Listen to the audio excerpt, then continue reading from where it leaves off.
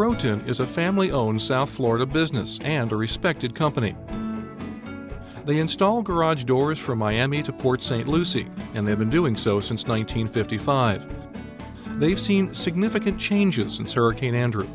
One of the major changes that happened after Andrew was the impact testing that's required in Dade and Broward, and that's where they actually fire a 2x4 out of a cannon at the garage door or at a window or anything else on the house, that it has to withstand that impact. So they not only cycle the door for wind resistance, but they also test them for impact. Though all doors must now pass improved hurricane codes, there are still significant differences between models. Because we wanted to use this new addition as a place to stay in the event of hurricane, Broten recommended and installed their strongest doors. The doors we installed on this home is a Clopay Model 4400. This is their premium series garage door. It is an insulated steel door. It has a steel exterior and a steel interior. And these brace supports on the back of the garage door, too, are much stronger than that on previous models. Even the garage door openers are much improved. The garage door openers that we installed in this particular home are manufactured, again, exclusively for the heavier wind code doors that are required in South Florida. These units have a full horsepower motor on them. They are DC motor, which the advantage of a DC motor over an AC motor, which most electric operators are, is that it's not going to overheat. The other thing is that they're quieter. It's a much quieter operation than an AC motor. These particular operators we also installed a battery backup system on. This battery backup system will allow you to run the garage door for 30 cycles in the event of a power failure.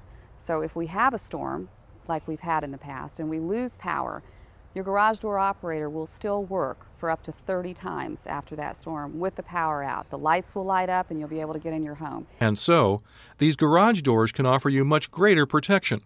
But Kirk Underwood, Broten's service manager, explains that what is just as important may be the tracks that hold them and the way they're installed.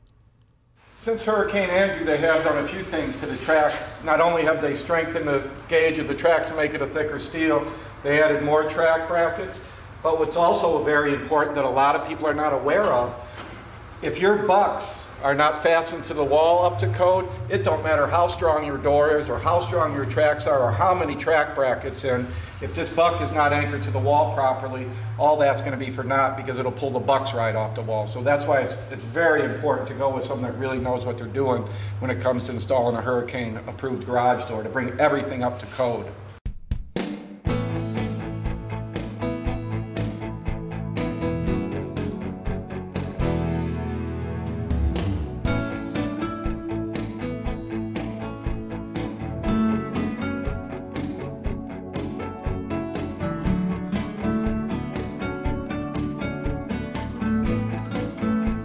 Within a few hours after their arrival, Broten's crew had both doors installed and up to code. It was that simple. This door, as you see it, is ready to go in the event of a hurricane. All the homeowner has to do is simply walk over and lock the door, and this door is completely up to hurricane code approval for 150-mile-an-hour winds. It's what's known as a passive system. There's nothing else required for the homeowner to do. There's no vertical struts, there's no pins, there's no post, it's ready to go. It's that easy.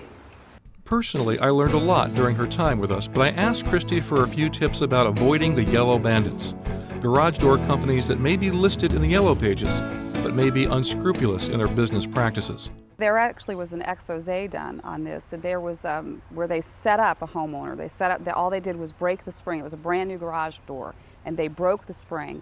And they went through the yellow pages and they called out some of these yellow page bandits, and they tried to replace parts on the door that didn't need replacing. They tried to replace them with parts that were for commercial doors, not for residential garage doors, and they ended up running up like $700 and $800 service bills on garage doors that really, were in fine working order because they were taking advantage of the consumer.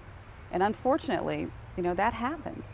So it's very important that you get a company that stands behind their products, that has integrity, that is licensed and insured, which means they follow the regulations of the state. They follow the regulations of their industry. By going with Broten, we had none of those problems.